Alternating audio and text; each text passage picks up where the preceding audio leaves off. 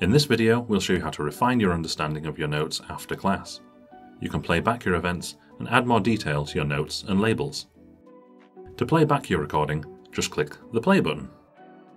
Welcome to your first lecture in Module 1.21, Relativity and Time Travel. And again, to pause playback. If you want to listen back carefully, you can change the speed of playback.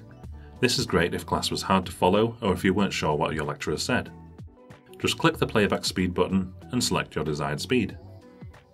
Now's the time to go back and add more meaning and detail to your notes from class, especially if there's a point you missed the first time around. Ensure the playback cursor is where you want the note to be added, type your note and hit enter to post it. You can add a label to an existing text note to give it more context.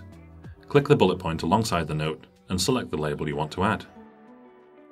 If you find a note isn't as useful as you originally thought, you can easily delete it by hovering over the note and hitting the garbage can icon.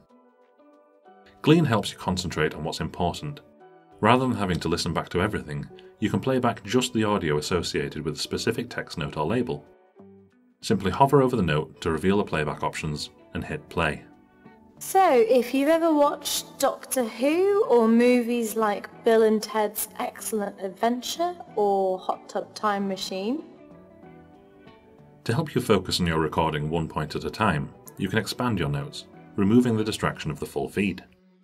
Expanding notes is also helpful for adding longer text notes. In the expanded view, you can easily scroll between notes with the next and back buttons. To exit the expanded note, just click the cross icon. Keep watching to find out how to add definitions, images, and other reference material to your event.